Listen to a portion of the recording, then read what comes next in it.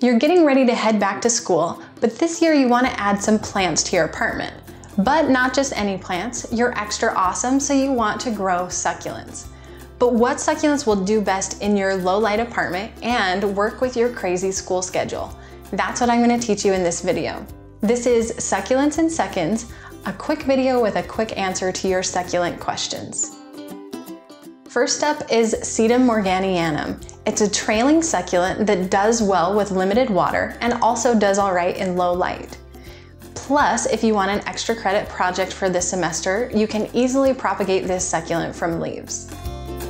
Next up is aloe vera. This succulent does well with very limited water and also tolerates low light.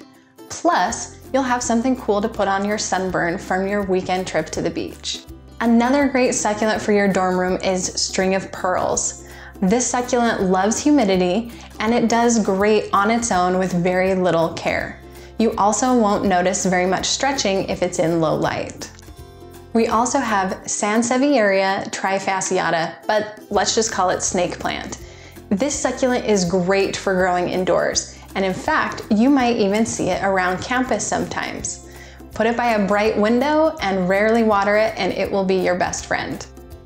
Crassula ovata Gollum is one of my favorites. It's branchy, it has kind of funky looking tubular leaves that are pretty modern looking, and it does awesome in low light and with limited water. If you're stuck on cactus, then Mammillaria gracilis fragilis, also known as Thimble Cactus, is perfect for you. It's cute and little, puts off lots of offsets, and if you're lucky, you might even see some flowers for spring break. Last up, but surely not least, is Aloe nobilis. This guy kind of looks like alligator teeth, and it's going to be an awesome addition to your apartment. It's very low maintenance and doesn't mind the lack of light. Which succulents are you going to add to your dorm room this semester? Leave a comment below and let me know. And of course, if you liked this video, be sure to give it a thumbs up, hit subscribe, share it with all your roommates, and I'll see you in the next video.